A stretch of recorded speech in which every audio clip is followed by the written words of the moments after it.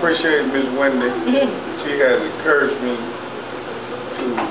to come and talk. And all right, just say it.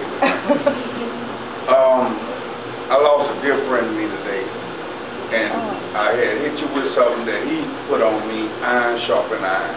He was an older cat, so if you see my red eyes, not that I'm a high nigga, good mouth. You know what I'm saying? It was been crying all day. You know what I'm saying? Because he was a dear friend.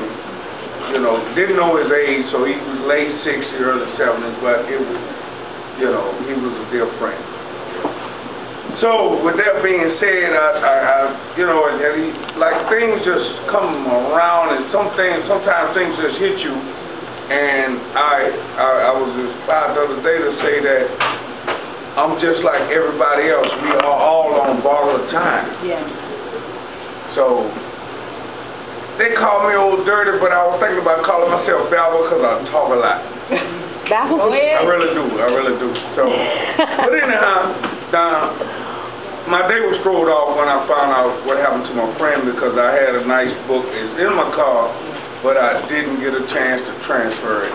So I got this little thing, you know, I got this right here. But I keep me something when my thoughts hit me, I have to write. Go ahead. You know, so the basis of this is I'm pro-black, pro-African. I love my history. I love markers. I love, you know, just everybody. I love Nat. I love Frederick. I love all of that.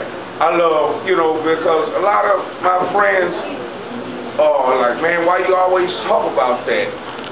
You know what I'm saying? But you know, I don't want to talk about who got the most money. I don't give a damn if Puff and Jay-Z or this person. Right. You know, because they ain't doing shit for us. Come on.